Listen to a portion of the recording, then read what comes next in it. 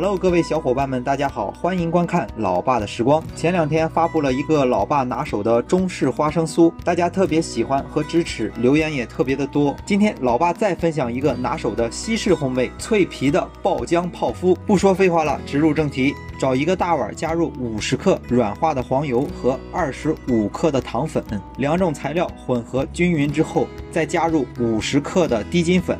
感觉材料是不是特别的简单？配料和方法正确，做一款好吃的泡芙其实很简单。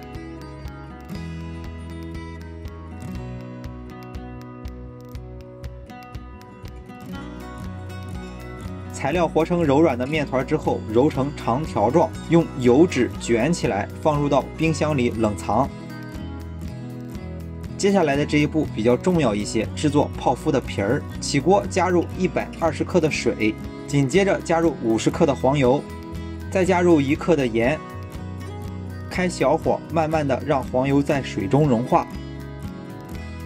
最后再倒入60克的低筋粉。倒入低筋粉之后，继续翻炒，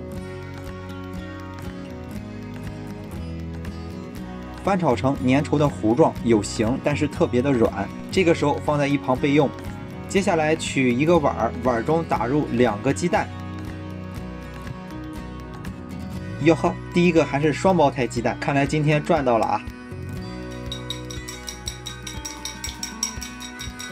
打好鸡蛋之后，把刚才炒好的材料拿过来，把鸡蛋液少量多次的倒入到刚才炒好的材料当中。每倒一次，要把材料和鸡蛋液搅拌的均匀。剪辑的时候，我感觉这一步还是挺费时间的。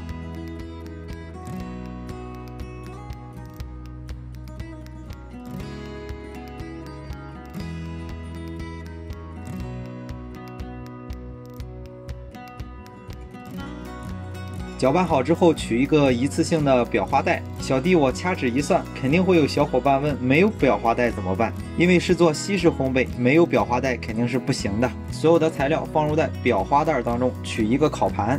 由于这个烤盘天天用，不铺油脂它也不会粘。这个时候均匀的把材料挤到烤盘上。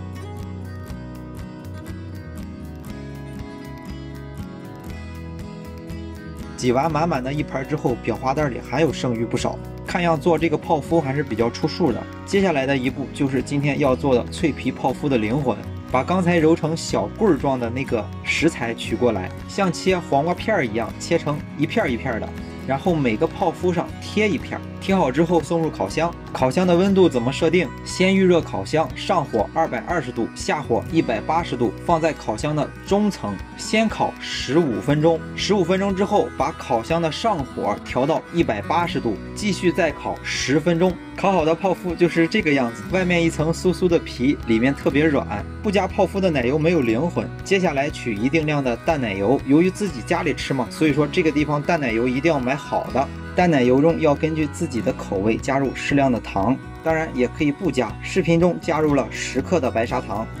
多打发的淡奶油也不会浪费。前2天做欧包的那个方法，可以制作一点面皮儿，做一些雪媚娘。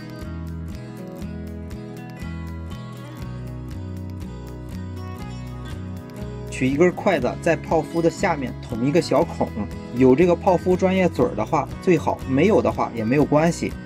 淡奶油放入到裱花袋当中，把泡芙里面挤得满满的，外皮特别的酥脆，一口下去满口爆浆。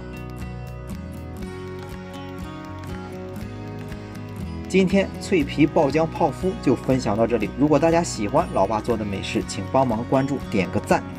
为了方便大家去看视频中所需要的材料，材料已经备注在视频下方的备注栏。